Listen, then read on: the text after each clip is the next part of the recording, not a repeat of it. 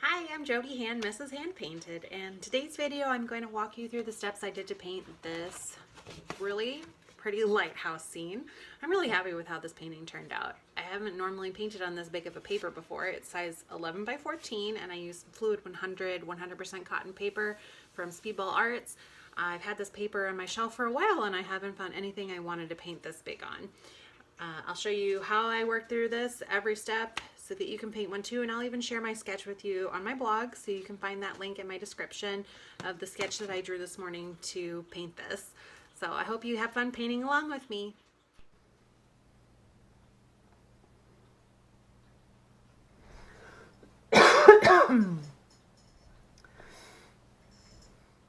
Alright, so today's video I am going to paint this lighthouse that I sketched this morning. Did that in my sketchbook, and then I used my LED light pad and I transferred over just the basic part of the sketch onto, this is some Fluid 100 cold press finish. It's 100% cotton paper, size 11 by 14. I painted on some smaller ones of this before, but I've actually never done a painting quite this big before. The biggest I usually do is 9 by 12, so this, I actually had to tape it down to a piece of board. Me losing my lights here. Okay, so I taped this down to a board since I don't have it on a block, and I'm doing a landscape here, so my paper won't buckle. I taped it down on all the edges. Alright, I am going to start on the sky, and I think I'm going to do my horizon line here, where I just kind of loosely did a sketch of where I want the sky to end. So I'm going to go with some clean water. I have a 1/2 inch Princeton Velvetouch wash brush, and I think I might need to buy a bigger one for bigger paintings like this. This is the biggest flat brush I have right now, so I'm going to go ahead and wet my sky area.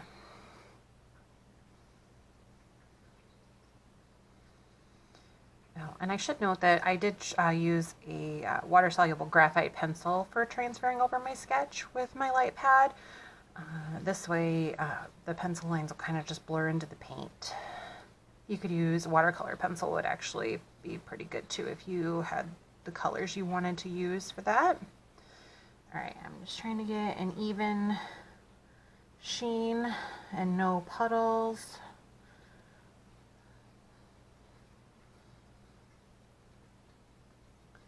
Alright, and I've got my Daniel Smith watercolors here. Let me just turn that a little bit here. Okay, I'm trying, it's a big painting, so I'm trying to keep it all in the camera. Alright, I think I'm going to use just some phthalo blue. I have a phthalo blue green shade here.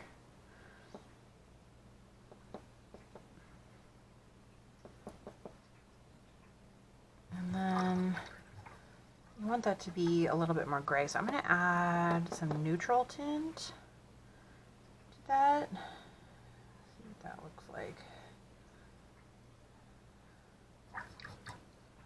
Maybe a little bit more. Oh, that's pretty. Okay. Alright.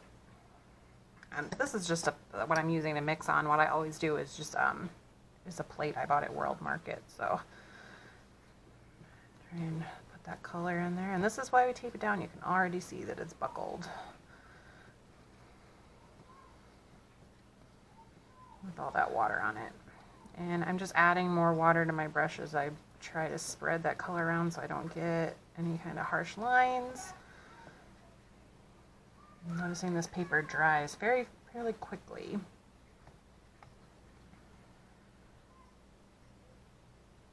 I'm trying to work fast here.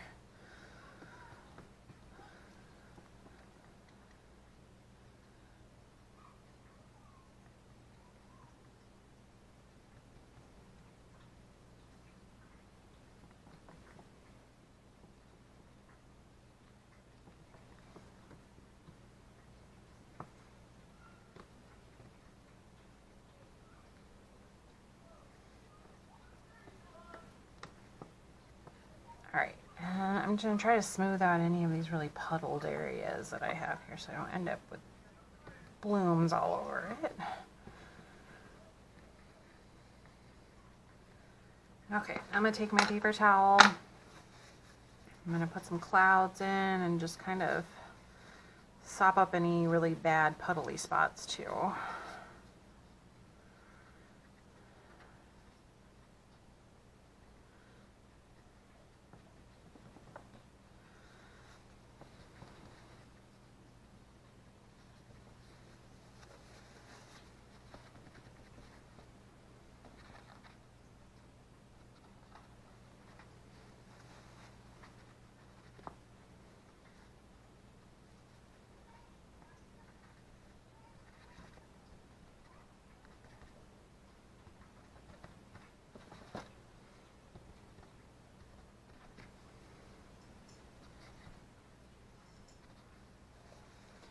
That looks pretty.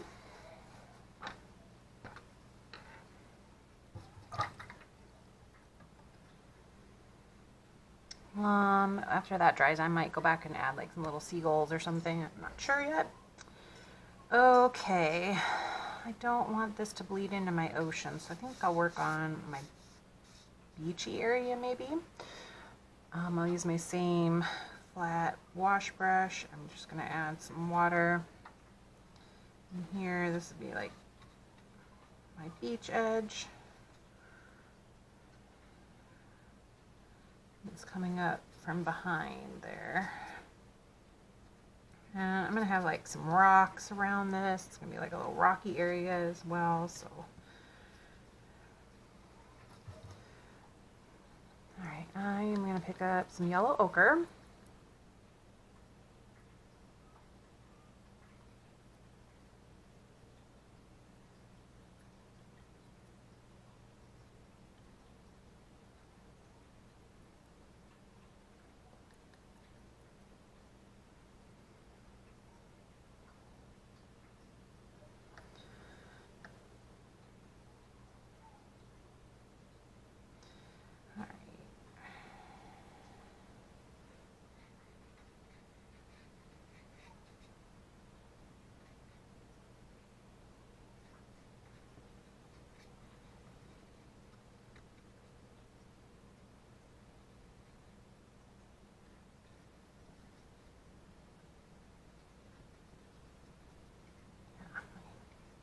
Water is already drying on that side.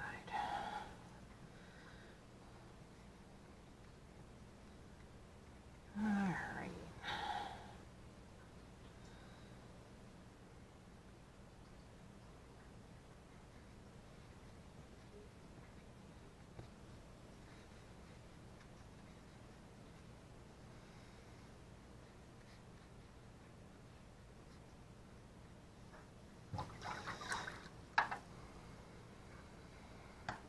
I am going to take, I have a large round brush, I have a size 10. I'm going to go in, I'm just going to add in some of these little areas where I'm going to have some rocks. I'm going to make some gray. I'll use some ultramarine here.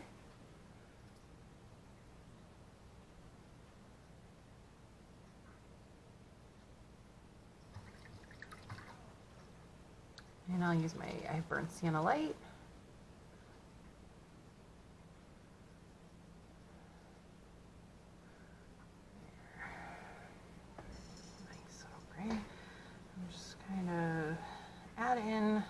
Where I want my rocks to be. And this is just going to be the background, so I'll go back over this with more details later. Just kind of plotting in where I'm going to have my rocky areas. And I'm just doing that right into the wet. We'll add in more details later.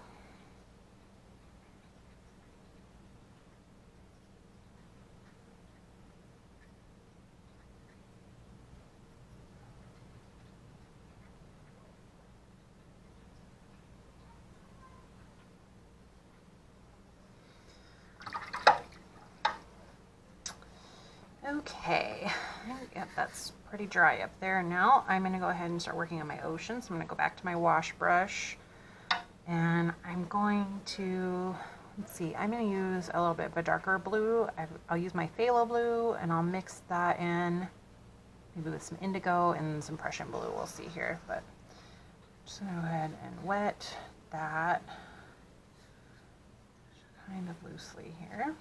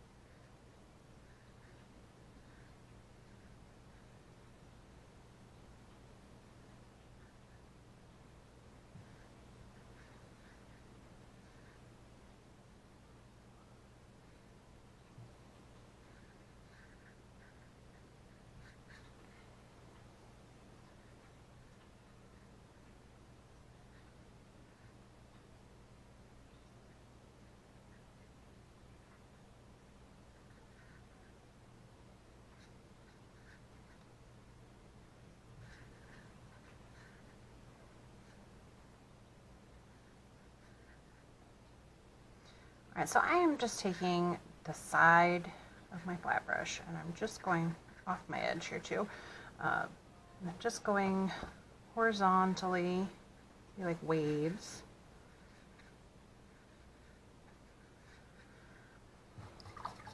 I want some little darker spots, so I'm going to take a little indigo. Just a little bit dark in here. I'm leaving some white areas because that would be like reflections of the edge of the waves or the foamy areas.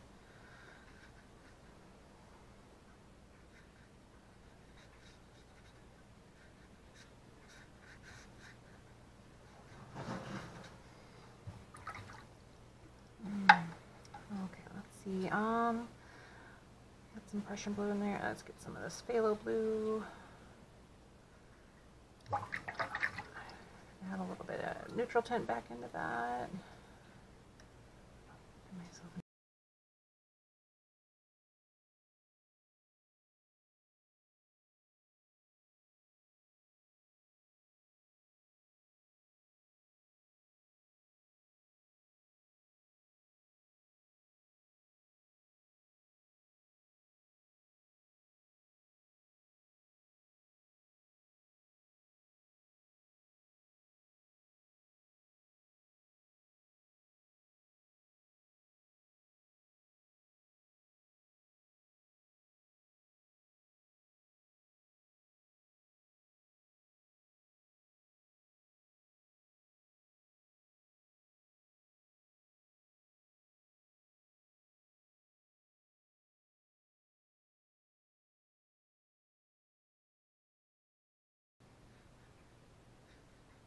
Oh, that is very bright.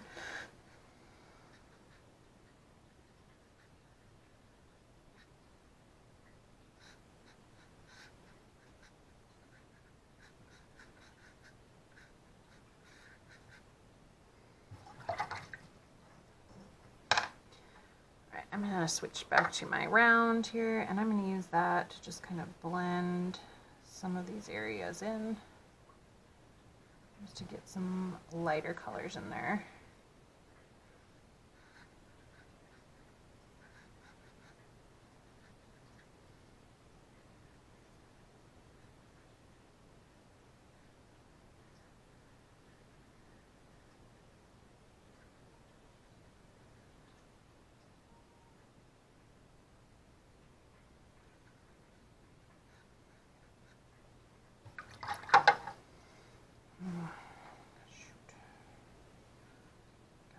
Too much blue on my edge of my lighthouse there. Lift that up.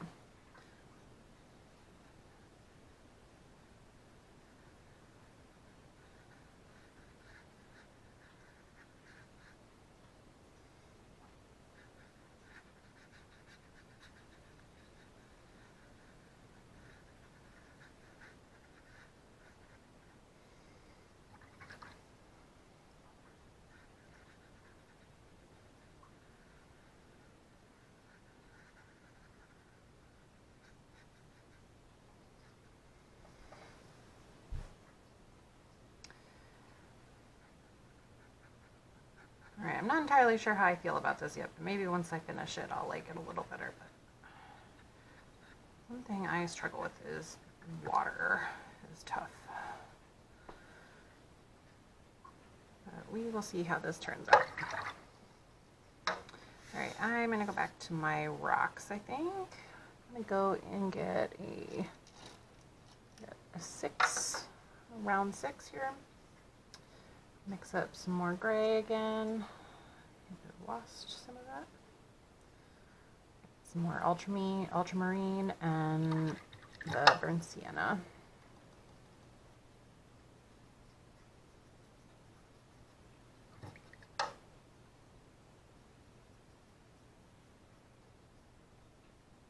Maybe a little more on the brown side this time. That's all right.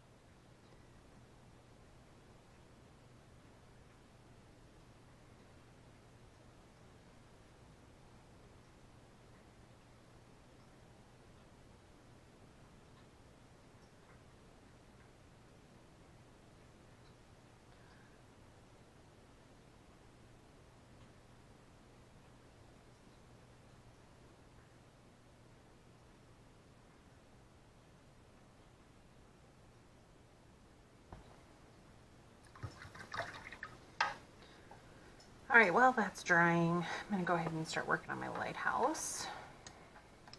I think I'll do these glass areas here. Oh, I'm realizing I should have extended my ocean. I'll just add in a little more color here.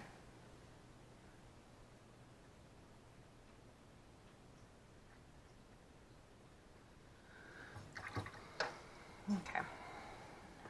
Work on this glass here a little bit. I'm going to use a little bit of this Phthalo turquoise, but just dilute that down.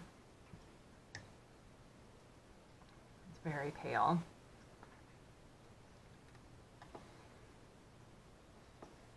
Alright, and I have like a railing here in front of it, so I'll just kind of... I'm not going to paint, most of it's going to stay like kind of clear, so I'm just going to kind of just where the panes are, and then some kind of reflection areas on it. Constantly getting fuzz on my brush.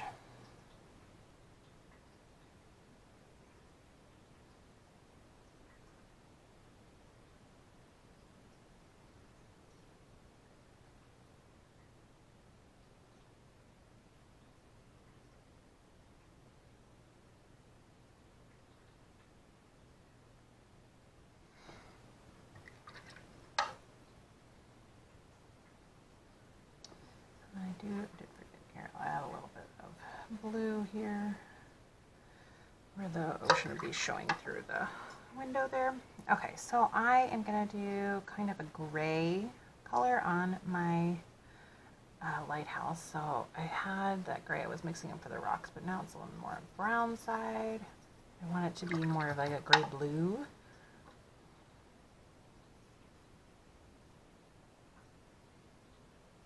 I'll actually add in a little bit of that turquoise. Maybe that would be a nice, it's kind of a gray-green now.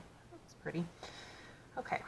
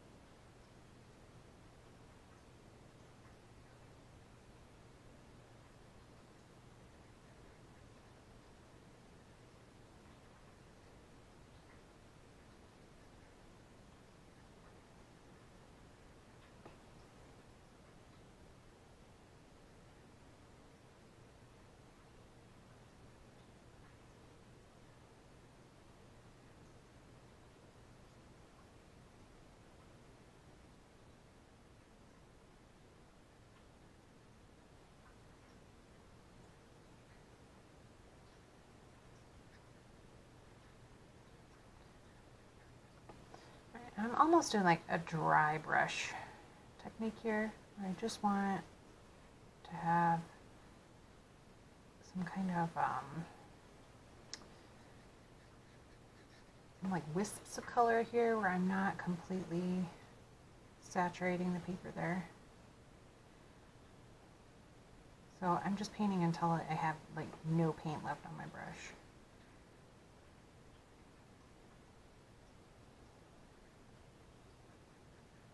Give this kind of like a whitewashed almost look. I'll go back over with another layer maybe. Let's see.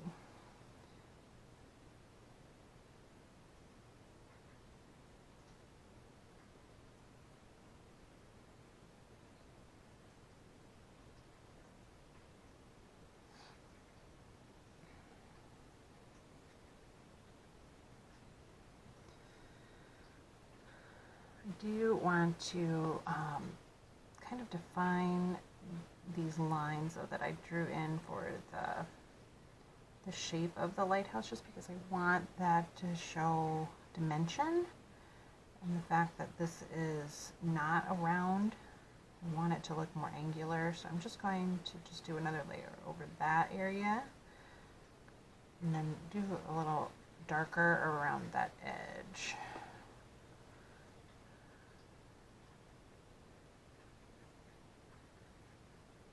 So that looks more defined there. And I'll do that on the outside edge as well.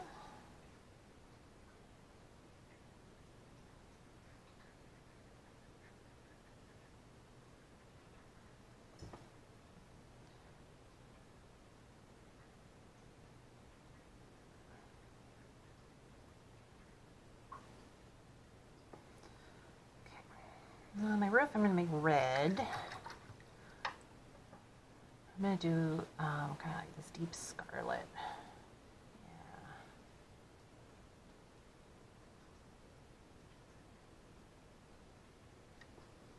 All right, there's this node at the top here.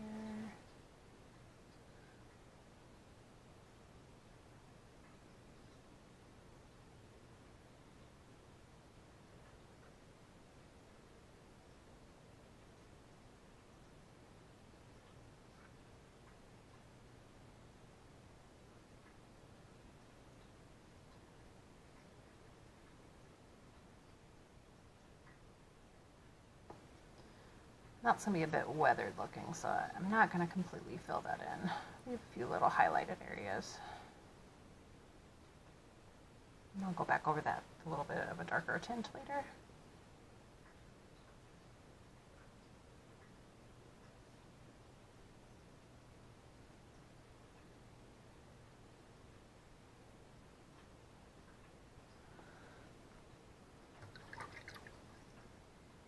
Alright, I want to switch to just a slightly smaller brush. I have a 4 here, so I can do these antennas.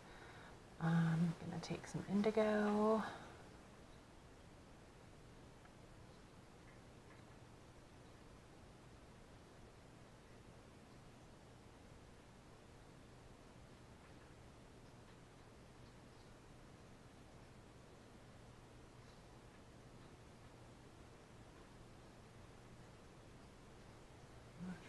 antenna coming up there, and then I want to do this railing. I'll also do that in the indigo.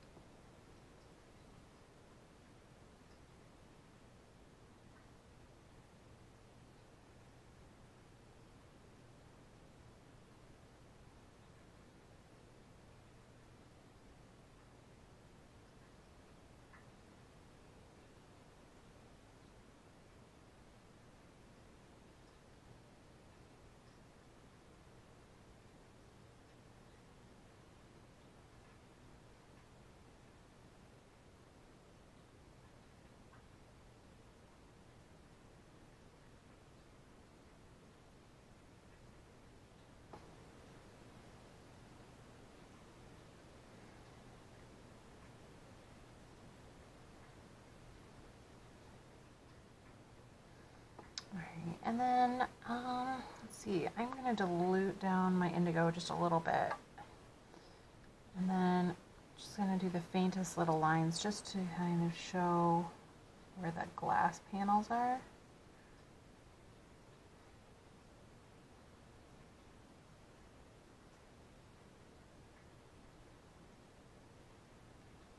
There.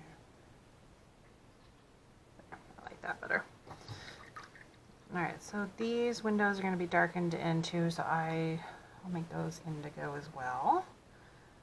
Maybe a little more gray.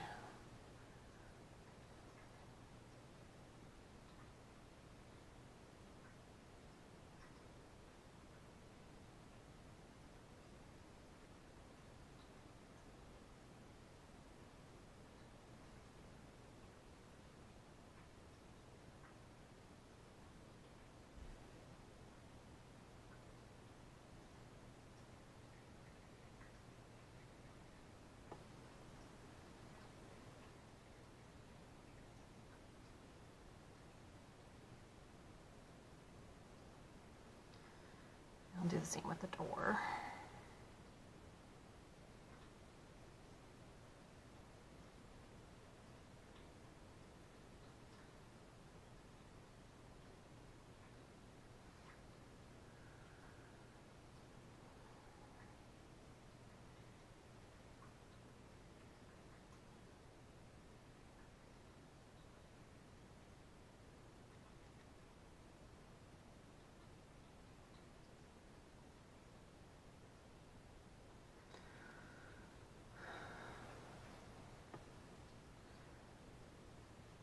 Alright, I'm going to take a little of this indigo. I'm just going to go back over my lines.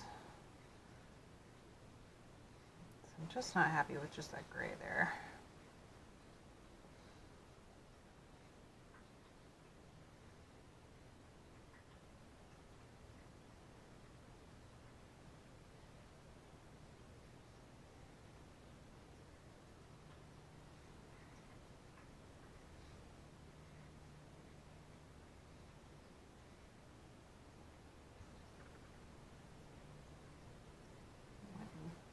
Fingernails. I like that. Okay,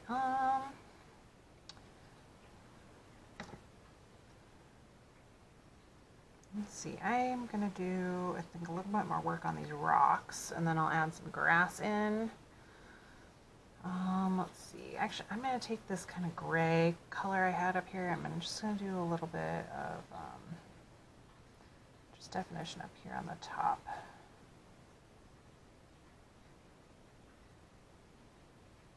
Just kind of give that little weathered appearance.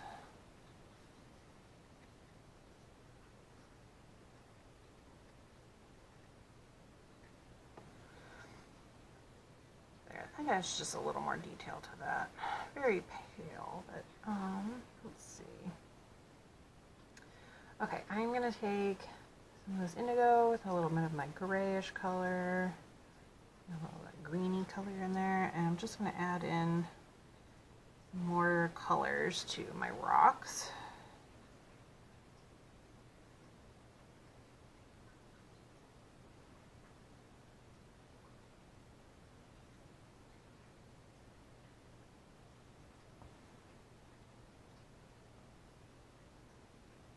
And I'm using that 4 still, that round 4.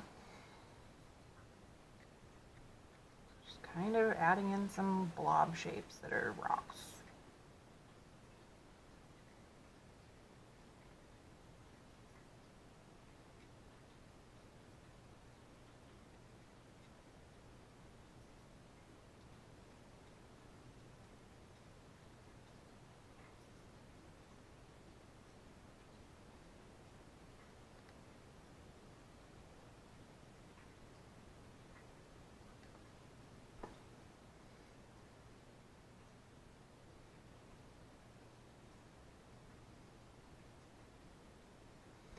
Just like a little bit, just dabbing in some of this indigo here just to give some darker areas in my rocky area.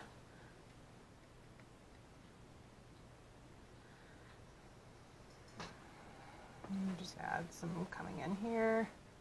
More of that burnt sienna color in here just to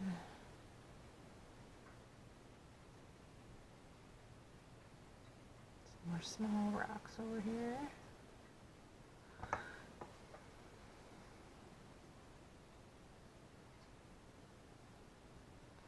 And just coming into the water's edge here. Alright, I kind of lost some of my texture up here, so I'm just gonna put a little bit back in.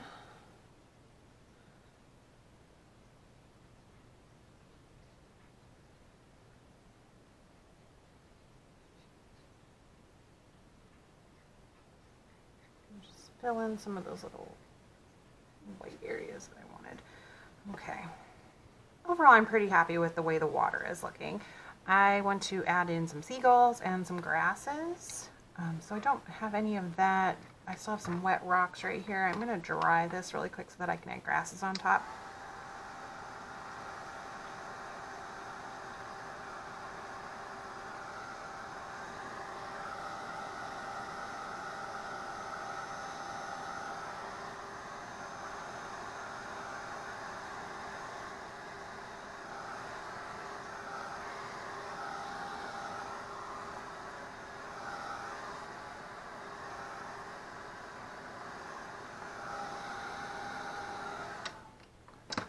I'm actually noticing here I don't like how bright that is. I'm going to take a little bit of my indigo and my brown up here, just kind of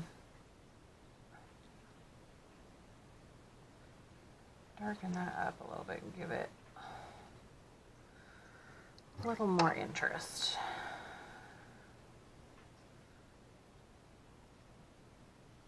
Okay, with my round 4, while I have that out and I still have a little bit of this indigo going on over here, just going to add some very in the distance little birds.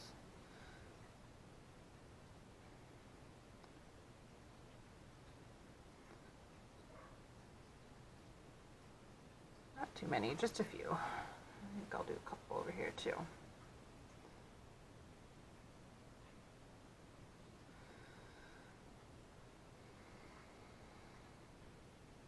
I notice that they're not perfectly V-shaped. When a bird is flying, this would be the wings coming up and this would be the body. So you're seeing it from the side. So I have the body with a wing coming up. That's something if you want to just practice on the side before you dedicate to doing all of your birds. Okay, now for my last little part, my details, I want to do some grass. I'm going to use this 1/4 inch dagger striper from Princeton Velvetouch, and I'm going to use some Undersea green.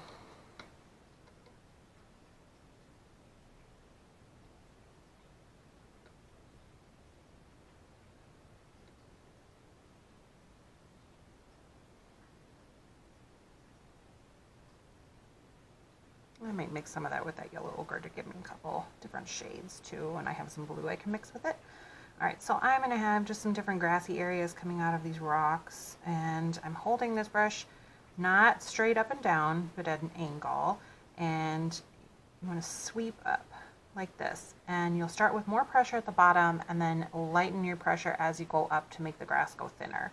So that's something if you want to practice on a separate sheet of paper first before you commit to that, just so you get the feel of it, because it does take some time to get used to a dagger striper brush. It's a different type than a round. Of course, if you don't have one of these, you could use a rigger, liner, some other thin, small brush that you can make some thin grasses with.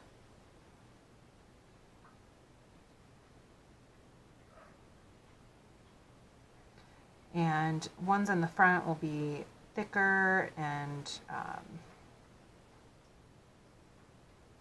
maybe a little taller than the ones you're showing in the back because they're further away. And since it is pretty small, it doesn't hold a super ton of water, so you do have to keep reloading your brush so that it doesn't dry out on you.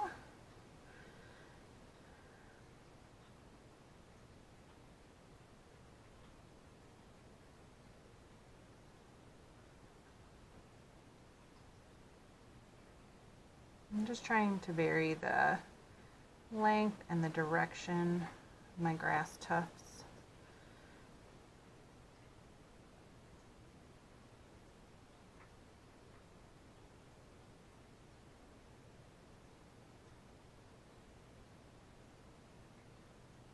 So I have them kind of coming out from behind the rock outcroppings, and I'm not going in front. I'm just trying to start at that edge there.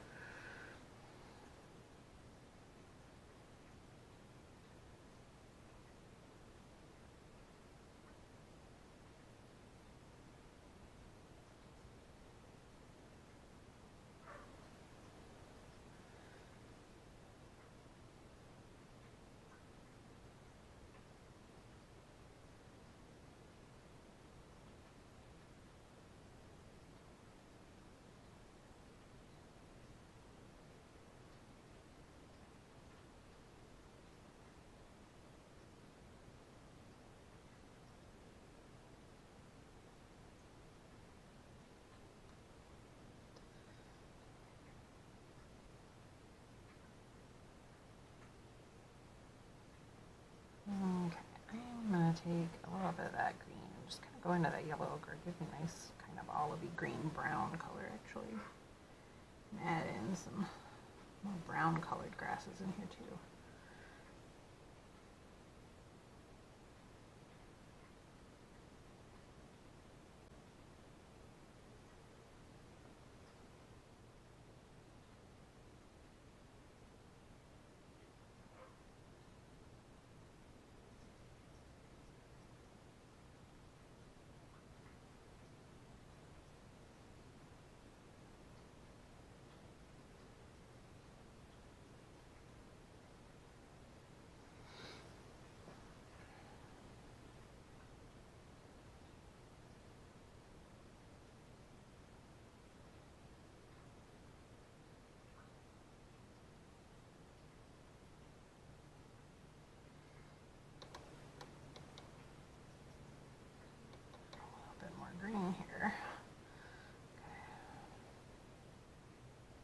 Back here, this is much further away, so I don't want to go too tall. I just want to make those nice and small.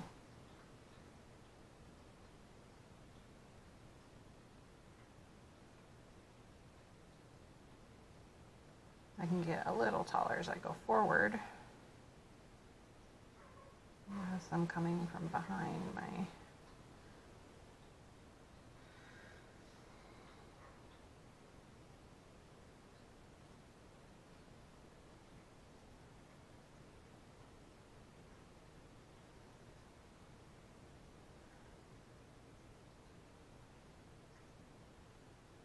I want to just do a bunch here that are kind of around the base of where this is. This is going to be just a really kind of overgrown area. It's off season, nobody's been keeping it up. Maybe it's abandoned.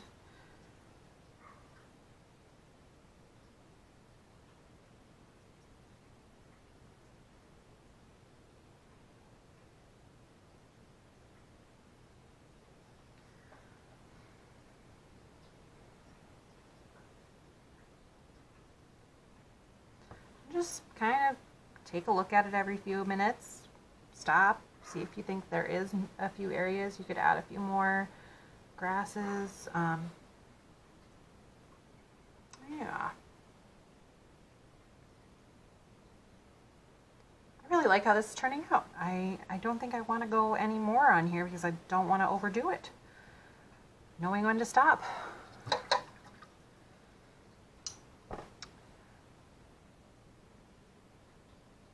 All right, I hope you really like this painting, and if you painted along with me, I'd love to see it. I'm going to wait for this to completely dry and then I can remove the tape. How about I just go ahead and do that? I'm going to dry it and then we can watch as the tape comes off. Sorry, a drip of water there.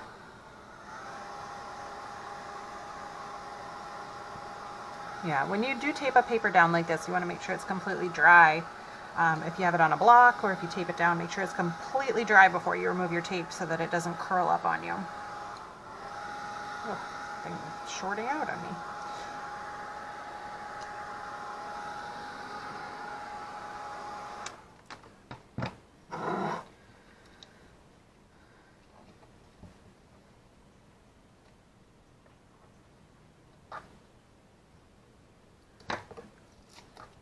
This paper was the exact size of my board, so I taped around the back side of it.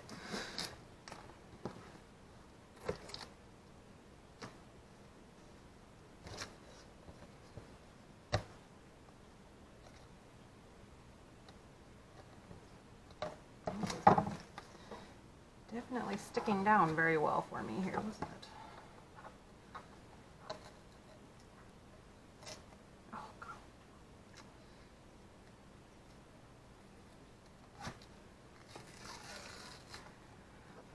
One little tip I have for removing tape is to not pull straight up, but at an angle like this so that you don't pull up bits of your paper by accident.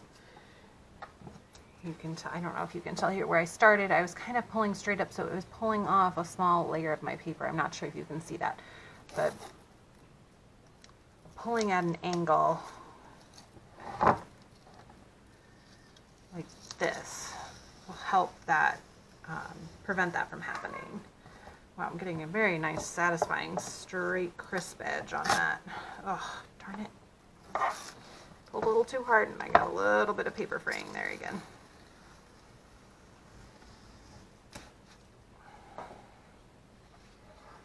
I got that off my board.